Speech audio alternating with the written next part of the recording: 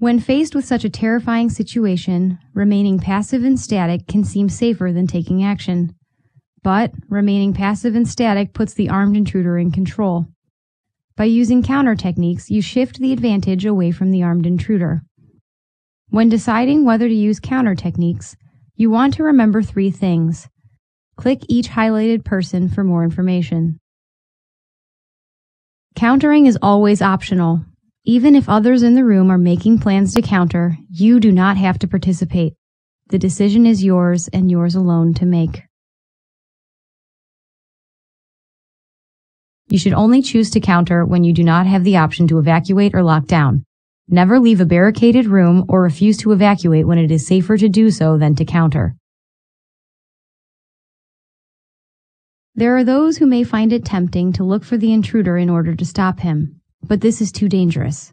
Don't go looking for danger. Only counter when the intruder makes contact with you and you have no other option.